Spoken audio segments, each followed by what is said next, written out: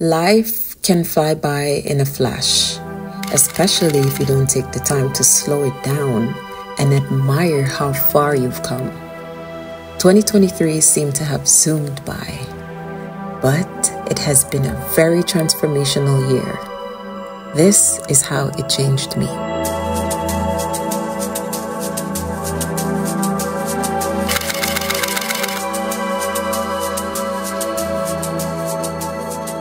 I feel like I've always been the type of person who would do whatever I want my way. Over the years, I've always chose to make people happier than myself. So that kind of became who I am. The things that we do on a regular becomes who we are. And this year, I feel like I finally broke that mold. I'm gonna start living for me and start prioritizing my goals and my thoughts and activities that I want to do instead of making people the top priority. And that's been the theme of the entire year. I've learned to say no so much more. I became this from choosing people over myself. And the people in my life now, when I started to choose myself more and started saying no, it kind of made them feel like something was off. But they didn't know that I was breaking something that I put in place a long time ago. But luckily, I have great people around me who encourage me to become more of myself and to remove the barriers that I added years ago. That has made this entire year worth it just by that.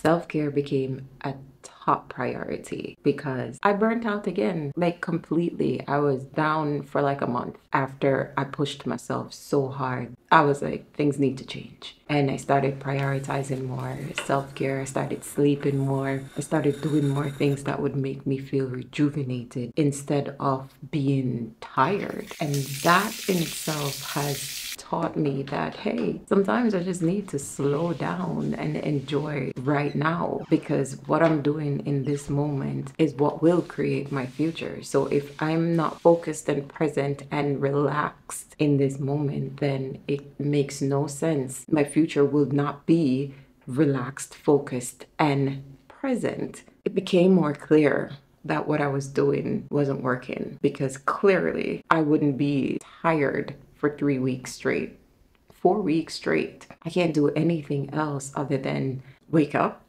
eat, shower, go to bed over and over and over, where it's just like I can't function. My eyes burn. I'm not sleeping enough. I feel like everything is just crashing. That taught me the value of slowing down. Sometimes the things that I was pushing for wasn't worth my time, and I didn't know that because I was so blind and just running towards the end goal that I didn't see that the journey was trying to tell me that, hey, go that way. It's not, your path isn't that way. You should go that way. Self-care really centered me, and it brought me back to who I am and to why I'm making the choices that I am making and who's actually benefiting from these choices. Because if I'm too tired to enjoy the results of my goals, then what was the point of going so hard in the first place?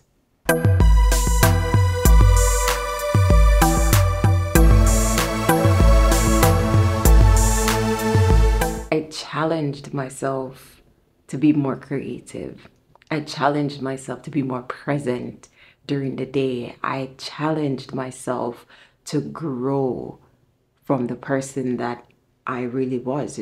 I felt like it was probably like a stagnant, very, very, very slow, like snail crawling growth. And I knew I could do more.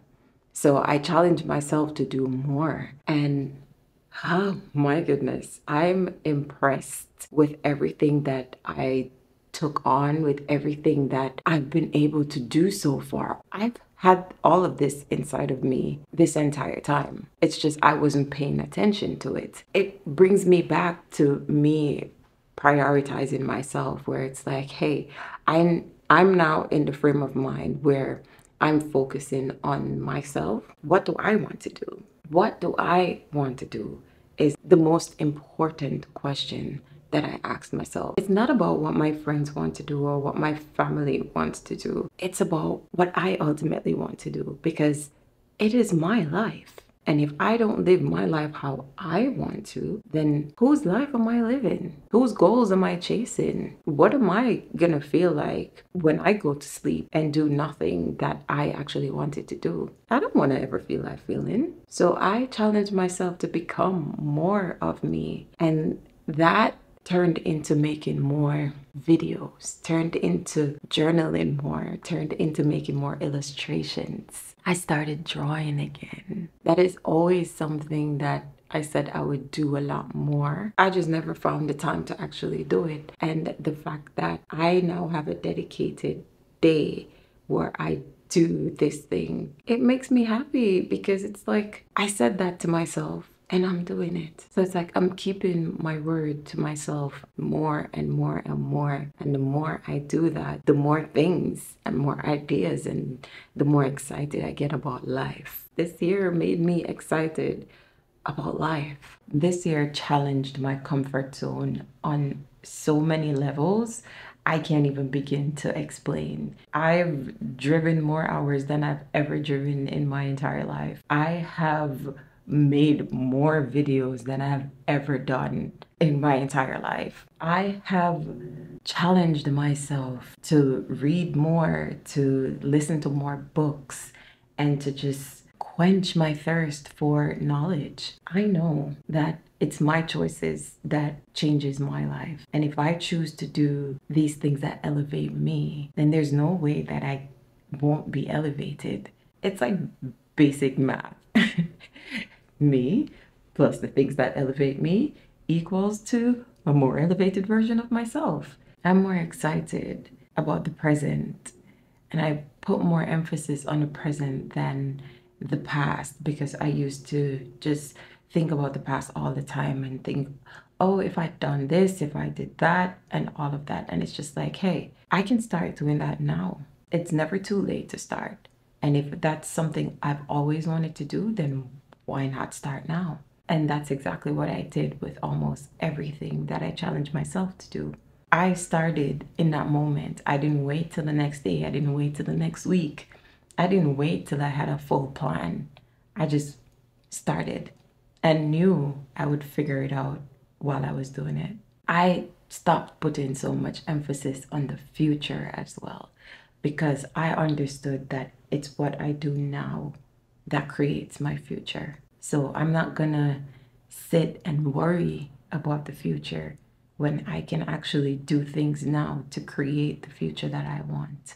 The person I was in January of 2023 is definitely not the person that I am in December 2023. I've grown so much, I've opened so much, I've forgiven so much, I've loved so much. I have impressed myself in more ways than one. I am definitely going to continue doing that. I want my future to be all about growth. It's about creativity. It's about love. It's about fun. And that's exactly what I'll keep focusing on. That's what this year truly, truly taught me.